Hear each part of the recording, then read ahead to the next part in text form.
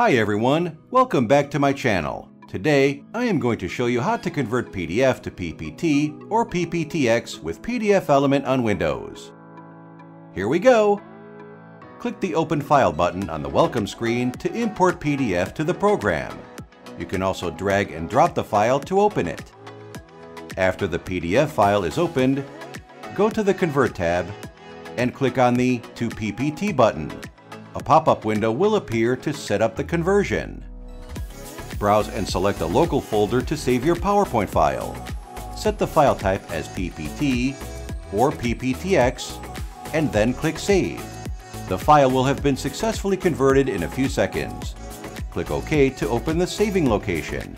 You can see that the PowerPoint file is well formatted. And that's all for today's video. If you found this video helpful, please give us a like and subscribe to our channel. Click the link in the description to try PDFelement for free today. Plus, check the rest of my videos for other useful tutorials. Thanks, and see you next time!